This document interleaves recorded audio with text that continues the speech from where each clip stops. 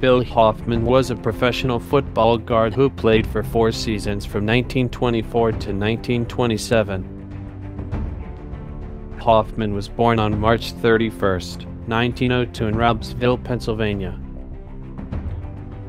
In college, Hoffman played for the Lehigh Mountain Hawks in Bethlehem, Pennsylvania.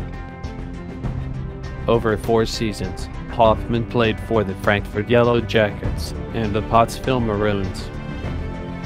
His first team was the Frankford Yellow Jackets from 1924 to 1926. Here are some highlights from his 3 years with the Frankford Yellow Jackets.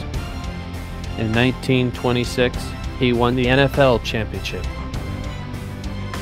His second and last team was the Pottsville Maroons in 1927.